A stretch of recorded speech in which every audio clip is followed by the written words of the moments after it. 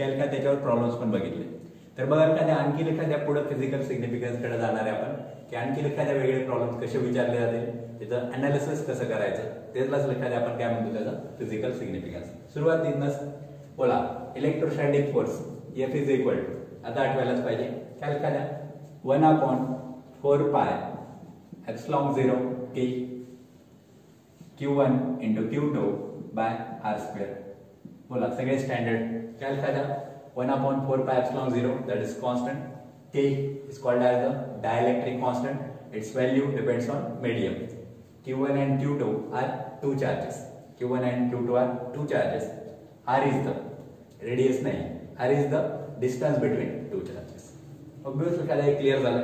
आता एखाद्या आपण बघू की आपल्याला जर डायरेक्ट प्रॉब्लेम विचारला तर सोडवायचा कसा, त्यासाठी एखाद्या आपण काय फिजिकल सिग्निफिकन्स क्लिअर करतो. आता याच्यामध्ये एखाद्या पहिली अंडरस्टँडिंग बघूत आपण 1/4 epsilon 0 ही व्हॅल्यू माहिती आहे ना आपल्याला.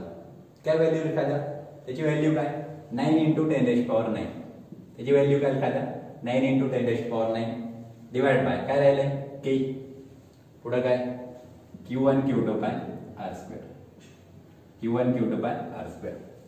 F as it is. पहिलं मॉडिफिकेशन 1/4 epsilon 0 ची व्हॅल्यू माहिती होती आपल्याला, ते बाकी परत एक वेळा हे लिहिण्याची गरज नाही. डायलेक्ट्रिक कॉन्स्टंटची व्हॅल्यू आपल्याला दिली असेल, त्यातल्या दोन व्हॅल्यू आपण लक्षात पण ठेवलं.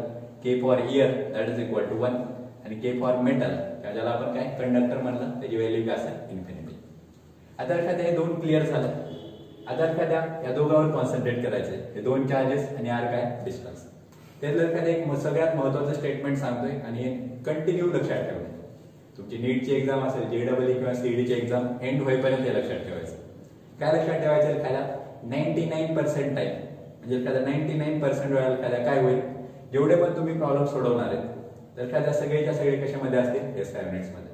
त्याचे आन्सर काय एखाद्या SI युनिट मध्ये काढलेले असतील. तर आन्सर जर SI युनिट मध्ये जर काढायचे असतील तर जेवढ्या पण क्वांटिटी आहेत सगळ्याच्या सगळ्या कशामध्ये असायला पाहिजे SI युनिट मध्ये. तर एखाद्या स्टेटमेंट नोट मध्ये जर लिहिलं तरी चालेल. काय म्हणतो एखादा ऑल क्वांटिटीज मस्ट बी ना प्रॉब्लेम सॉल्व्ह करताना काय सांगतो एखादा ऑल क्वांटिटीज मस्ट बी ना कशामध्ये SI युनिट्स कशामध्ये असायला पाहिजे SI युनिट्स मध्ये. आता ऑब्व्हियसली एखाद्या प्रॉब्लेम्स मध्ये काय प्रत्येक वेळा SI युनिट मध्ये देतील असं काही नाही, पण आपलं काम काय पहिल्यांदा त्यांना SI युनिट मध्ये कन्वर्ट करणे. तर काय ऑब्व्हियस आपण फिजिकल सिग्निफिकन्स मध्ये तेच बघतोय. हे जे चार्ज आहे एखाद्या चार्जचे SI युनिट आपण क्लिअर केलंय. काय एखाद्या the SI unit of the charge is coulomb. The SI unit of the charge is coulomb. पण एखाद्या व्हॅल्यू एखाद्या कशामध्ये पण दिल्या जाते. कशामध्ये दिल्या जाऊ शकतात, मायक्रो कुलोम मध्ये दिल्या जातील, नॅनो कुलोम मध्ये दिल्या जातील, पिको कुलोम मध्ये दिल्या जातील. तर ऑब्व्हियस त्याचं कन्वर्जन आपल्याला काय कुलोम मध्ये करता यायला पाहिजे. तर त्यासाठी त्याचे कन्वर्जन पण बघूत आपण. काय एखाद्या चार्जचे कन्वर्जन 1 मायक्रो कुलोम. आता एखाद्या तुम्ही कुलोम नसेल ऐकलं पण मायक्रो ऐकलेलं असतं. मायक्रोचा अर्थ काय 10⁻⁻⁶. So 1 micro coulomb is equal to 10⁻⁻⁶ coulomb. आता एखाद्या युनिट्स अँड मेजरमेंट झालाय नसला लगेच बघितला एखाद्या तरी पण कॉन्सन्ट्रेशन असू द्या. काय 1 micro coulomb is equal to 10⁻⁻⁶ coulomb. याचा फिजिकल सिग्निफिकन्स काय, याचा फिजिकल सिग्निफिकन्स मला काय करायचंय मायक्रो कुलोमचं कन्वर्जन कुलोम मध्ये करायचं. दिलंय कशामध्ये मायक्रो कुलोम मध्ये, काढायचं कशामध्ये कुलोम मध्ये. काय करावं लागेल दिस called as the conversion factor. काय करावं लागेल 10⁻⁻⁶ ने मल्टिप्लाय करायला. परत एकदा काय म्हणतोय दिलेलं मायक्रो कुलोम मध्ये काढायचंय कुलोम मध्ये कितीने मल्टिप्लाय करायला लागेल 10⁻⁻⁶. हा काही वेळा जर एखाद्या उलट करायची गरज पडली तर सांगतो काय -6 इकडे आलं काय होईल +6 that is 1 coulomb is equal to 10⁻⁻⁶ micro coulomb. पण एखाद्या सांगणं काय जास्तीत जास्त वेळेला एखाद्या इकडून इकडेच गरज पडेल. 1 micro coulomb is equal to 10⁻⁻⁶ coulomb. आता टॅलेंट 1 नॅनो. नॅनो ऐकलंय ना, हा सर गाडी ऐकलं. 1 nano coulomb. Nano means 10⁻⁹. 1 nano coulomb is equal to 10⁻⁹ coulomb. 1 nano coulomb is equal to 10⁻⁹ nano coulomb. त्यानंतर एखाद्या पिको कुलोम PC. काही थोडं ऑब्झर्व करत चला ना घ्या व्यवस्थित. N स्मॉल लिहिलंय C कॅपिटल आठवतंय ना आपल्याला. काय एखाद्या कुलोम सायंटिस्टचं नाव आहे, रिस्पेक्ट लक्षात. सायंटिस्टचं नाव लिहिताना एखाद्या ते कॅपिटल. पिको लिहिताना एखाद्या P स्मॉल C कॅपिटल. काही जास्त होत नाही एखाद्या, पण अंडरस्टँडिंग असायला पाहिजे एखाद्या आपल्याला. 1 pico coulomb that is equal to 10⁻⁻12 coulomb. Clear झालं एखाद्या. मायक्रोचं कुलम मध्ये -6, नॅनो 10⁻⁹, पिको 10⁻⁻12. याचा अर्थ काय आपल्याला चार्ज क्लिअर झाले. आता काय राहिलंय डिस्टन्स. काय राहिले डिस्टन्स. आता डिस्टन्स कशामध्ये दिलं जाईल एखाद्या, म्हणजे ऑब्वियस आपल्याला डिस्टन्स SI युनिट काय मीटर देताना सेंटीमीटर मध्ये दिलं जाऊ शकते, MM मध्ये. आपल्याला सवय काय बघा एखाद्या ते सांगू, आणि ते सगळ्यात महत्वाचं. आपल्याला सवय काय sir 1 metre is equal to 100 centimetre. आपली चूक नाही एखाद्या, आपल्याला सवय तशीच लावलेली एखाद्या. आणि प्रत्येक वेळा आपल्याला मीटरचं सेंटीमीटर म्हणलं ना लगेच सांगतो आपण 1 metre is equal to 100 centimetre. सेंटीमीटरचं metre म्हणलं ना की गोंधळ होते. कारण आपल्याला संस्कार कसे एखाद्या डावीकडनं उजवीकडं फॉर्म्युले पण आठवण लक्षात द्या. तुम्हाला जर म्हणलं ना A + B ब्रॅकेट स्क्वेअर, तर असं फ्रॅक्शन ऑफ सेकंड मध्ये सांगतो पोरं A² + 2AB + B².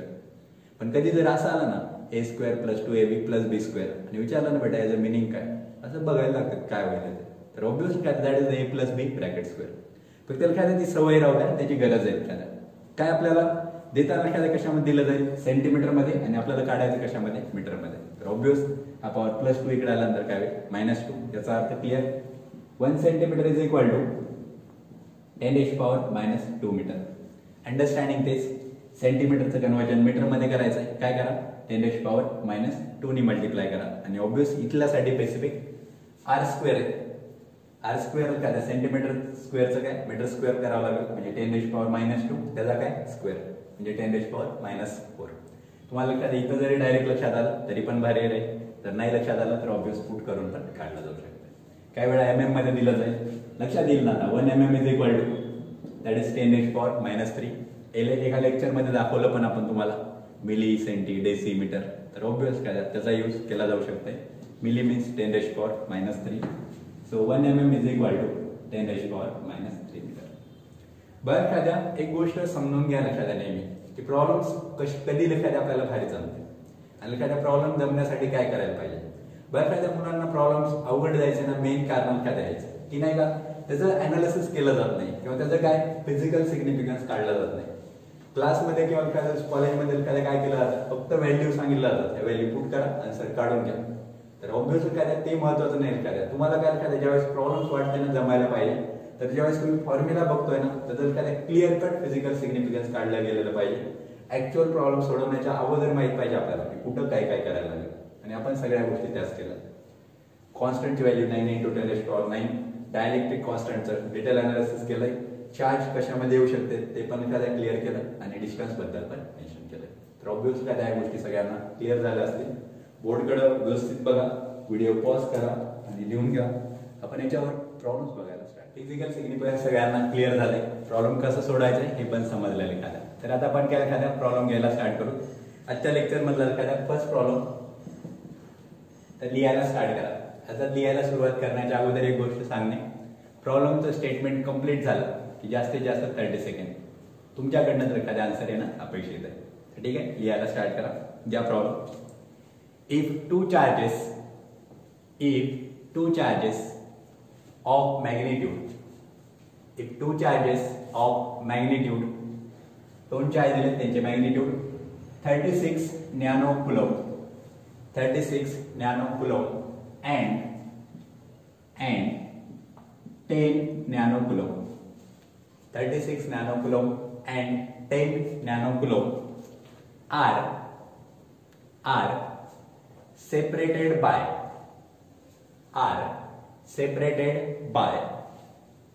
a distance of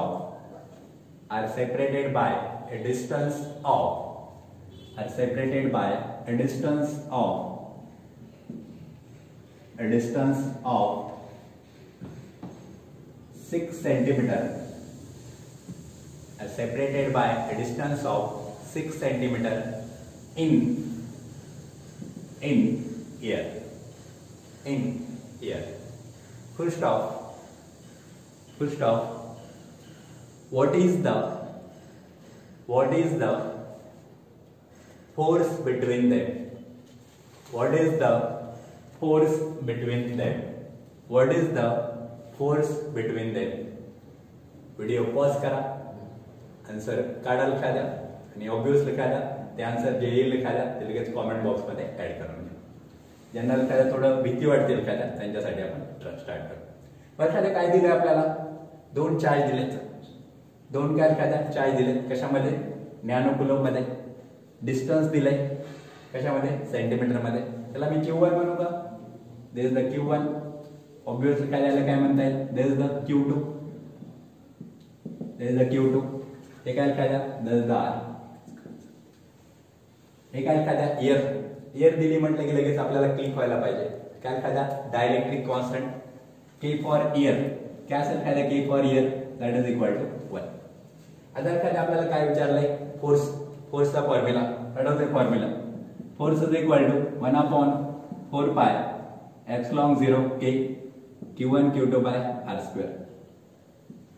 अर्थात तुमच्यापैकी जे एक्स्ट्राऑर्डिनरी अर्थात प्रत्येकाकडनंच अपेक्षित आहे, हे लिहिण्याची पण गरज नाही पडावं.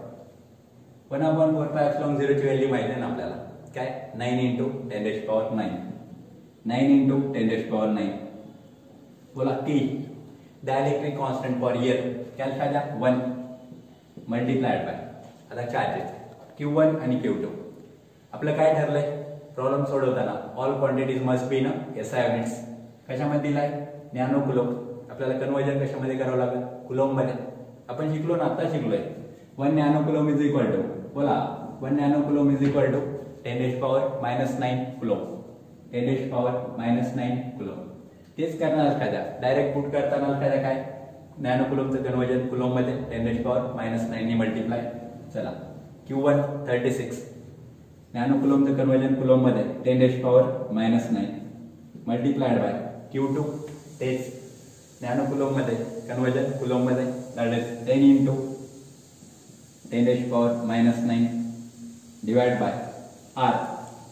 R लिखायला कशामध्ये दिलंय, सेंटीमीटर मध्ये. आपल्याला कन्वर्जन मीटर मध्ये. आठवतंय ना, 1 centimetre is equal to 10⁻² metre. Bus put करायला स्टार्ट करा. काय बघा, 6 × 10⁻² स्क्वेअर. इकडे पण काय लिखायला, स्क्वेअर. क्लिअर झालं. आता बघा एखाद्या सिम्प्लिफिकेशन कसं करणार आपण, तर त्याच्यावर एखाद्या सगळ्यात जास्त कॉन्सन्ट्रेशन असू द्या. पहिलं एखाद्या कॉन्सन्ट्रेशन आपलं की काय एखाद्या जे पॉवर आहेत ना ते एखाद्या सिम्प्लिफाय होत आहेत का, त्यानंतर कुठे कॅन्सलेशन होत आहे का, याच्यावर एखाद्या आपण कॉन्सन्ट्रेट करणार. तर बघा काय काय कॉन्सन्ट्रेट करणार त्याच्यावर लक्ष द्यायला स्टार्ट करू. बघा एखाद्या काय काय कॉन्सन्ट्रेट करताय. पहिली गोष्ट बघा 10⁻+9 इकडे 10⁻⁻9. पटतंय ना, बेस सारखे पॉवरचं addition. +9 - 9 it become 0. 10⁻0 that is 1. लक्षात येईल. म्हणजेच काय राहील इकडे फक्त 10⁻⁹. न्यूमरेटर मधलं एखाद्या बाकी काय चेंज नका करू. काय बघा 9 × 36 × 10 इंटू काय राहिले बघा, इंटू काय राहिले 10⁻⁹ इंटू 10⁻⁹. एक गोष्ट सांगेल काय आपल्याला बऱ्याच वेळा वाटतं की मल्टिप्लिकेशन करून घ्यावं 9 × 36. थांबणे लक्षात, जोपर्यंत सगळं एखाद्या कॅन्सलेशन होत नाही, जोपर्यंत ऑप्शनच राहत नाही की मल्टिप्लिकेशन करायचंय, तोपर्यंत लिखाते करणे नाही. डिनॉमिनेटरला काय स्क्वेअर आहे, 6² 6² काय लिखायला 36 into 10⁻⁻² bracket square 2 × -2 that is -4. आणि आता व्यवस्थित लक्षात काय बघा, इथं 36 इथं 36. बघा समजा जर एखाद्या आपण हे 9 × 36 केलं असतं तर पहिल्यांदा ते करायला वेळ लागला असता, परत 36 ने आणि की कॅन्सल करायला वेळ लागला असता. एखाद्या वेळ वाचवण्यासाठी एखाद्या त्याच्यावर कॉन्सन्ट्रेट करणे. 36 कॅन्सल. आता बघा एखाद्या सगळ्या गोष्टी एका स्टेप मध्ये करायच्या. कसं बघा, हे +1 हे -9 +1 - 9 दॅट इज -8. पटतंय, +1 - 9 दॅट इज -8. हे -4 वर गेलं काय होईल एखाद्या +4 वर +8 -4 +8 -4 हा सॉरी उलट झालं एखाद्या, परत एकदा सांगतोय. +1 - 9 दॅट इज -8. हे -4 वर गेले +4 -8 +4 -8 +4 दॅट इज -4. फक्त काय राहिले 9. म्हणजेच काय लिखायला 9 × 10⁻⁻4 and SI unit of the force is that is Newton.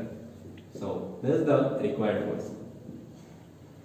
थोडं व्यवस्थित लक्षात द्या. इथं परत एकदा सांगतो डायरेक्ट बरं का तुम्हाला वाटेल ना एक्सरी डायरेक्ट काय करायची गरज आहे नाही का, मी वर पाठवतो सिस्टमॅटिक होत आहे, तर बरं का त्याच्यात वेळ खूप जाईल एखाद्या.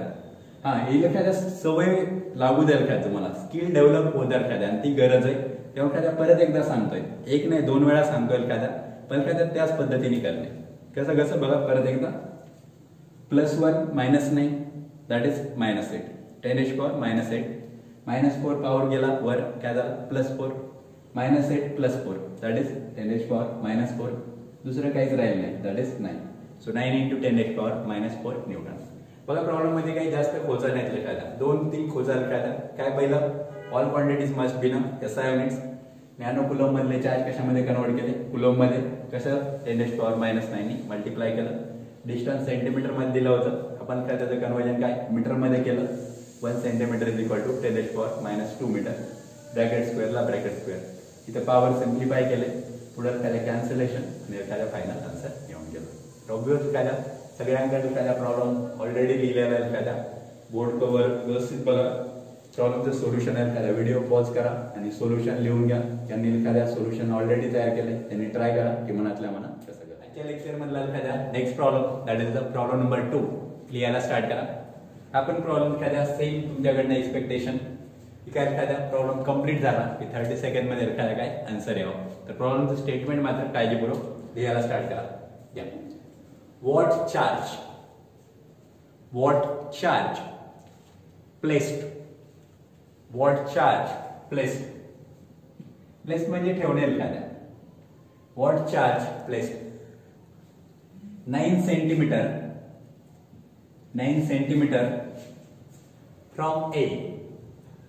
from a charge of 100 microcoulomb from a charge of 100 microcoulomb will produce a force of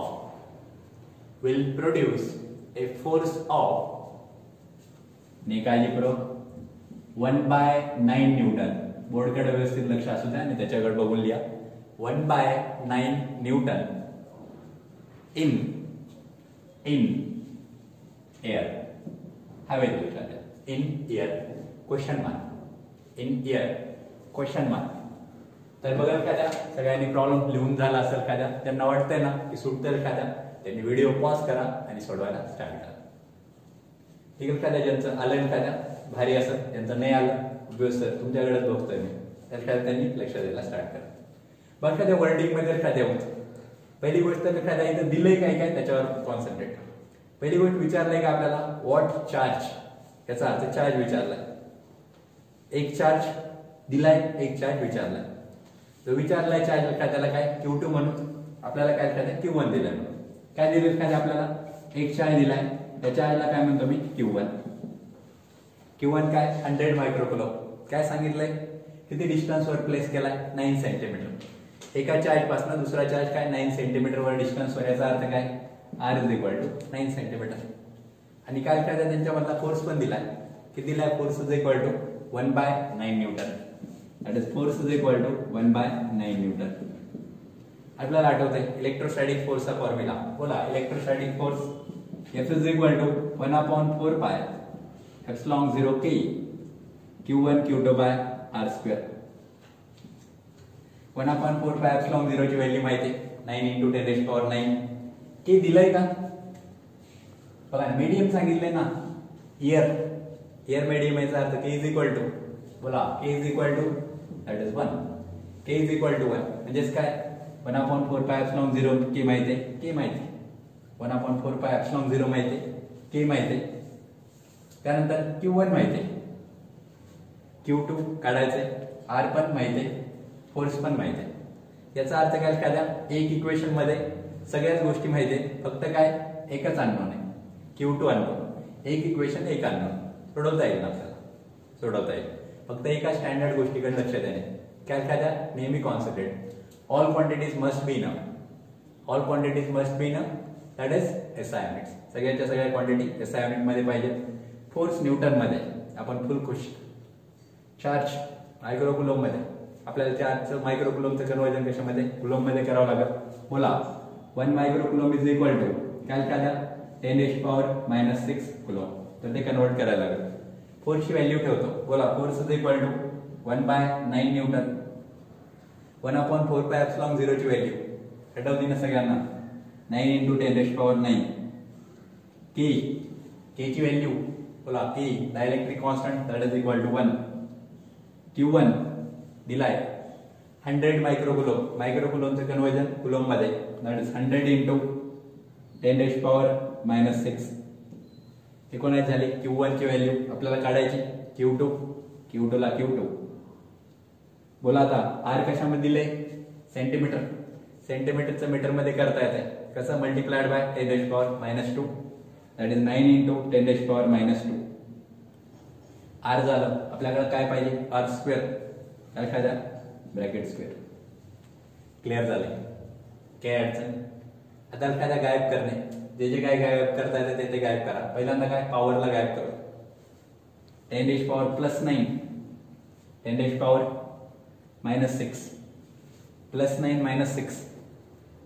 +9 -6 that is +3. हे पटेल का +2 कळतंय नाही.